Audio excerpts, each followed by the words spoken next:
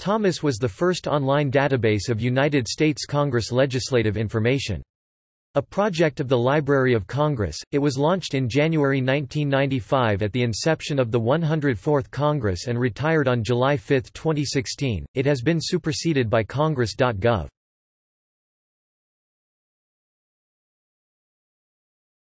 Topic: Contents.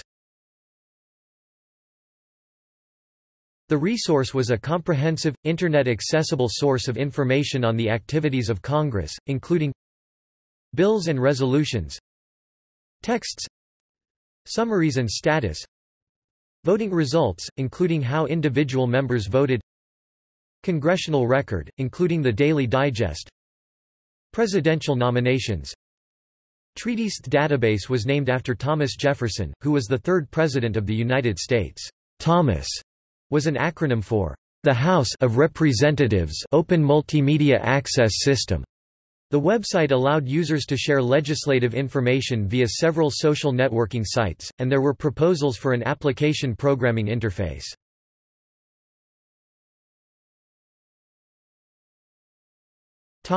Library of Congress Legislative Data Challenge.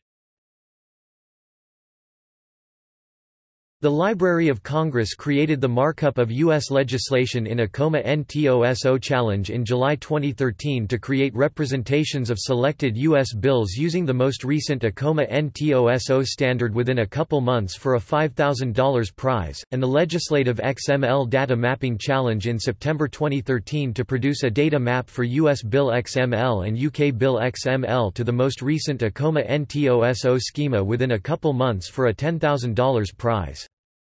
In December 2013, the Library of Congress announced, "Jim Mangiafico is the winner of our first Legislative Data Challenge, markup of U.S. legislation in a NTOSO and the $5,000 prize."